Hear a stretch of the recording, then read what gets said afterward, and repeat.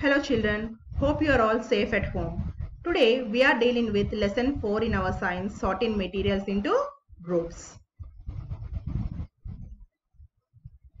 In this lesson we are going to discuss about objects around us, materials around us, grouping and sorting of materials, basis of classification and properties of materials. Objects around us. Look around you.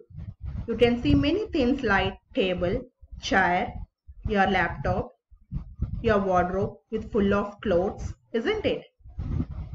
All these things are nothing but objects.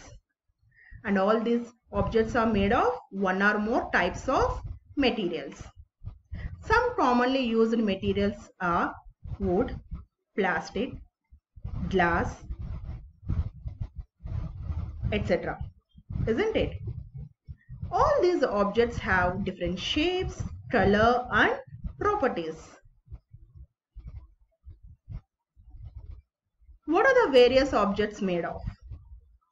All things are made of one or more materials or substances. For example, a measuring scale is made of plastic, wood or steel, isn't it?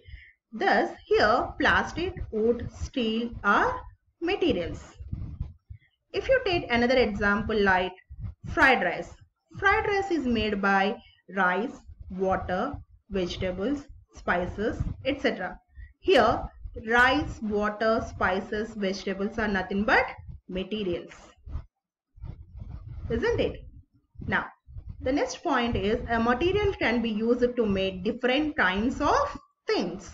For example, glass can be used to make tumblers, bowls, mirrors, window panes, etc. Third point, same things can be made from different kinds of materials also. For example, a tumbler can be made from steel, glass, plastic, thermocol and porcelain. Now, materials can be naturally occurring or man-made. What are the naturally occurring materials? Materials like wood, cotton, jute, etc. are naturally occurring materials. Now, can you give me some examples of naturally occurring materials, dears? Yes, wood, cotton, jute, etc. are naturally occurring materials. Now, materials like glass, steel, thermocol, plastic, polyester, etc. are man-made materials. There are some common characteristics of materials. All materials can be felt by one or more of our senses. That means we can easily feel and identify materials by touching, smelling, seeing or feeling them. For example, we cannot see air, but we can feel it on our skin. We can smell a perfume even from a distance, isn't it? Yes. Cotton is soft to touch, whereas stone is hard. So, from this, we can easily identify materials by touching, smelling, seeing or feeling them, isn't it? Now, the next characteristic is all materials occupy space.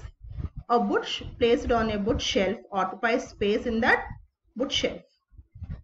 Water in a tumbler occupies space in the tumbler, isn't it? Yes. Now, the third characteristic is all materials possesses mass. All things contain one or more kinds of materials, isn't it? The amount of matter in any object is called its mass. So, all materials possess mass. So, what are the three common characteristics of materials, dears? All materials can be felt by one or more of our senses. The second one is all materials occupy space. The third one is all materials possess mass. Now, materials or substances can be classified on the basis of their properties.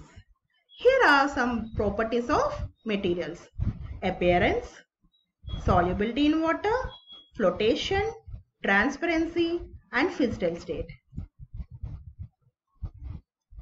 The first one is physical state. All materials or substances can be classified as solids, liquids and gases. For example, materials like plastics, stones, common salt, wood, glass, steel, sand, ice, etc. comes under solids, whereas water, milk, oil, etc. are liquids. Nitrogen, oxygen, carbon dioxide, steam or water vapor, etc. are gases. So from this, we can easily classify various materials as solids, liquids or gases.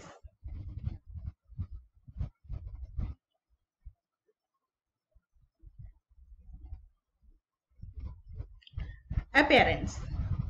Appearance of any material can be described in terms of any one or more of these properties like color, luster, texture and hardness. Color. Natural materials have their own characteristic color. For example, gold is in golden yellow, copper is in reddish brown, silver is in white in color, whereas iron, lead, zinc are grayish in color. So all natural materials have their own characteristic color. Now, coming to the man-made materials can be given any color of our choice. Another important property in appearance is luster. All metals are shiny. The characteristic shine of metals is called metallic luster. For example, materials like gold, silver are lustrous. Some materials like wood do not shine. It comes under non-lustrous.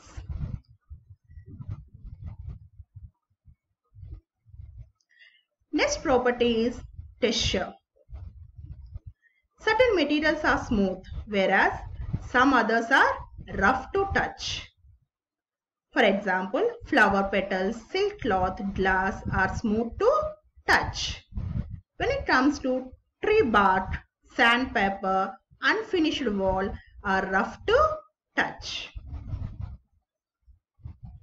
The next property is hardness. Hardness is another property of materials. Some materials are very hard, whereas some others are soft. Materials which can be compressed easily are referred as soft material. For example, cotton. Materials which cannot be compressed are referred as hard material. For example, iron. Do you know, children, which is the hardest material? Yes, diamond is the hardest known material. Diamond can cut even glass. Certain materials are soft.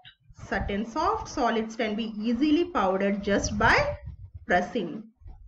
For example, chalk is a soft material. Cotton is so soft because it traps a lot of air in it. Now, so under appearance, what are the four properties we discussed, children?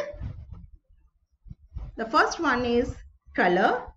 The next one is luster, texture, and the last one is hardness. So far we discussed about common characteristics of materials and what are the objects, various objects made of, and we discussed few properties like physical state, appearance. Under appearance we discussed about color, texture, luster and hardness. Thank you.